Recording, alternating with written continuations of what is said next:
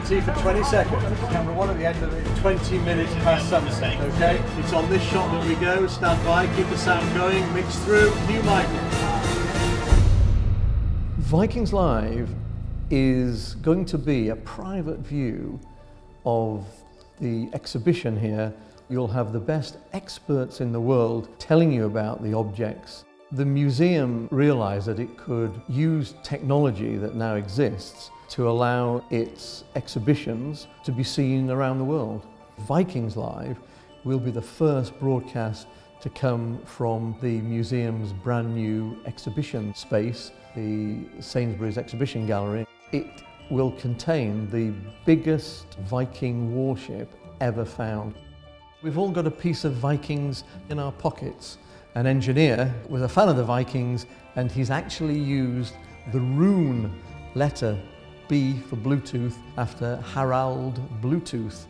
We'll be covering some of the objects in the exhibition using some camera equipment like Steadicam, which allow us to move around the cases smoothly.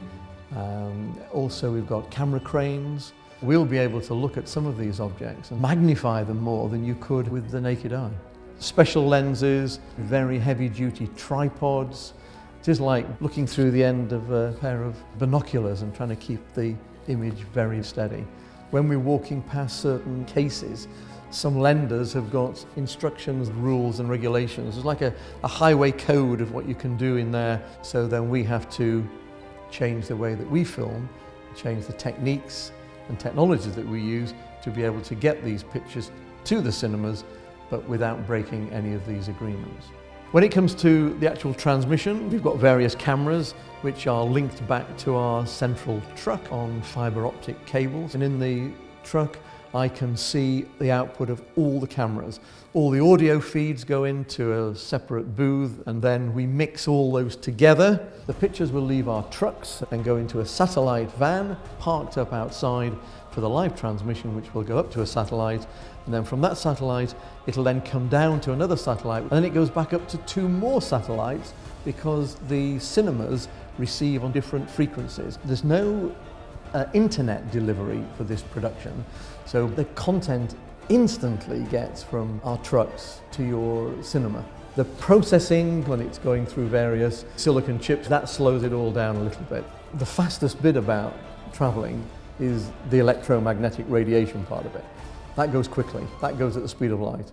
The days of a van arriving outside a cinema and delivering cans of 35mm film have gone now, and that's how we can send live pictures from the British Museum straight into cinemas and from Land's End to John O'Groats.